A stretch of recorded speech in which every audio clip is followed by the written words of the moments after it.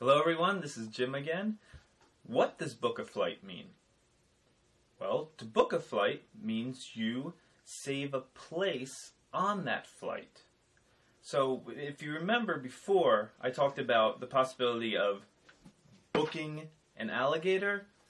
You can't use book as a verb in that sense of hitting someone with a book. But you can use book as booking a flight on an airplane. That then saves your place on that airplane so you can travel to wherever it is you would like to go. We will start with flight only. So to fly, take an airplane. You have three choices here under this category.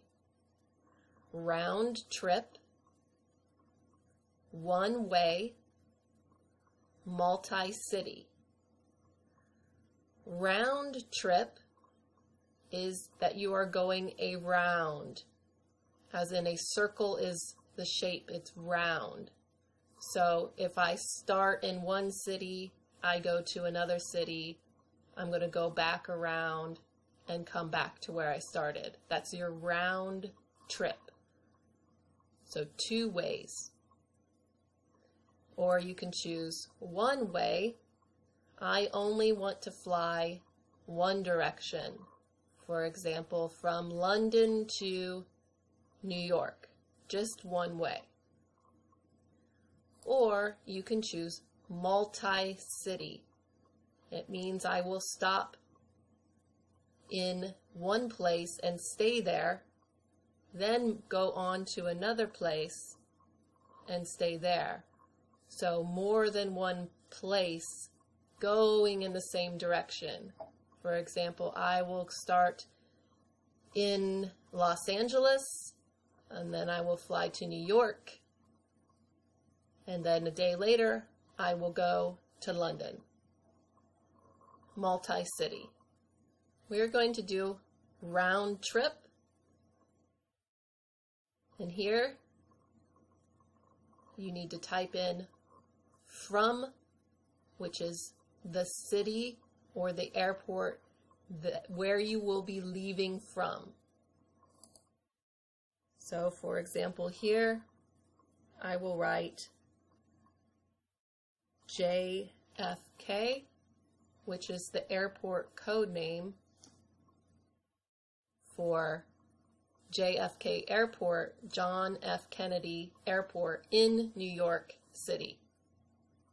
So I click on that. And I'm going to go to, let's say SEA, which is Seattle, the SeaTac Airport. So I'm leaving from JFK and going to, I want to arrive in Seattle.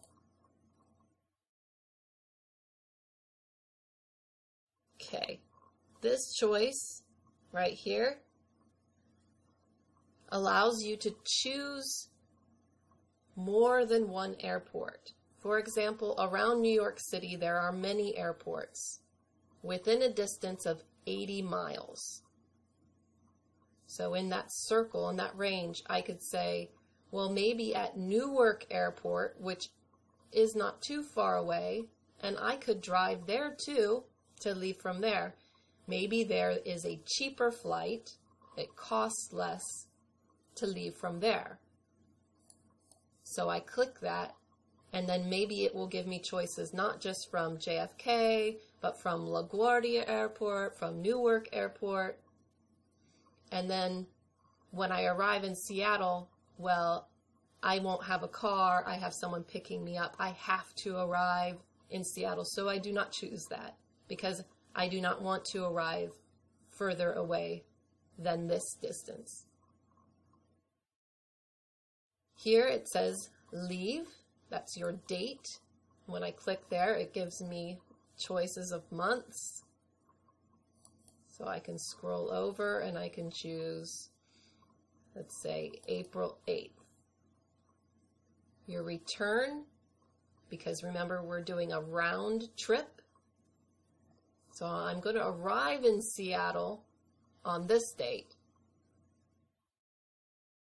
but I want to return to go back to JFK when I'm done with my trip. I want to do that a week later. Say I want to stay for 1 week. Okay, this says any time of the day. I can leave at any time. Okay, this is an option. Search 3 days before or after. So if I want to see more prices on flights, maybe they are cheaper on a Tuesday or a Monday than they are on a Wednesday. So I can click here and I can search more days to find a cheaper flight. But if I need to arrive exactly on this day, then I would not click that. Right here, you have to say how many adults ages 18 to 64. Between these ages is an adult, and I am 1. Seniors are old people over 65 years old.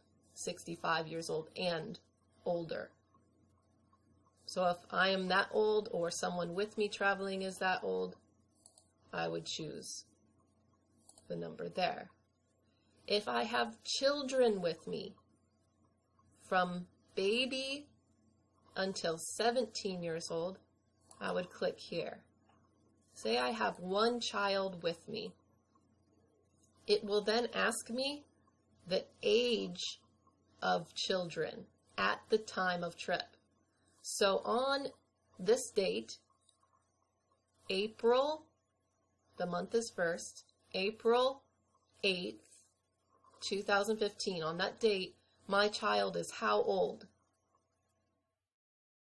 Well, if the child is less than 2 years old, that child can sit on my lap. Or I can choose to give that child their own seat. Anything 2 years old or older needs to have their own seat. So say I have a baby with me and I am not buying it a separate ticket, but I will sit that baby on my lap. It will sit on me. Then I would click there. Search flights. Let's see what results Orbitz will give us for round trip JFK to Seattle, leaving April 8th and returning April 15th. 1 adult, 1 baby under 2 years old sitting on my lap. Search flights. Congratulations, you have arrived at the conclusion of our first lecture. Now, something that Melissa talked about, which will be important throughout this course, is clicking. So you will be clicking on different things on various websites as you learn certain words, vocabulary in English. Something that I would recommend you do is, as we're going through, take the site orbitz.com right now, that you take some time right now or even while you're watching the lecture and practice yourself clicking on the different things where it says flight only or to book a flight. And something else you can try is find another website that offers different travel arrangements and practice. Try to go on it and see, can you figure out how to book a flight to another place? And if you do have some other people that you're taking this class with, take some time just to talk with one another about what places would they like to book a flight to. It could be to America. It could be to South Africa. It could be to Europe. It can be to Russia. It could be to Thailand. Just whatever it might be, the best thing for you to do right now is just to take some time whether it's using the internet or with the person next to you or someone else, and practice these things you've learned in the lecture. So, since I can depart whenever I want, until my next arrival.